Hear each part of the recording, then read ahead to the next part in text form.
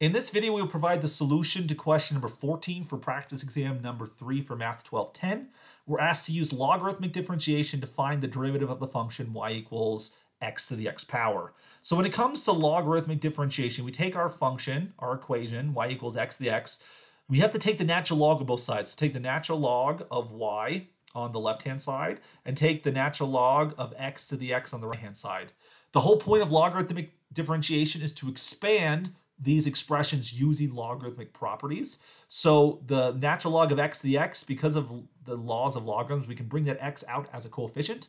So we get x times the natural log of x. And now we're going to take the derivative of both sides. So we take the derivative of the natural log of y, and we take the derivative of x times the natural log of x.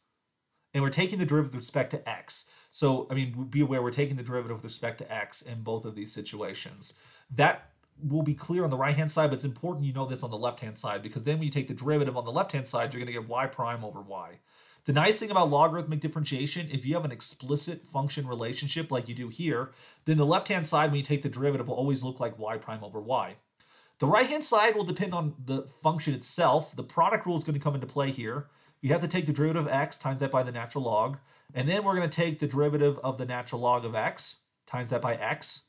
So we see that y prime over y, this is going to equal, well, the derivative of x is just 1, so we get 1 times the natural log of x.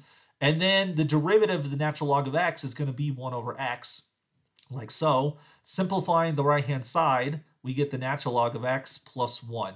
This is equal to y prime over y.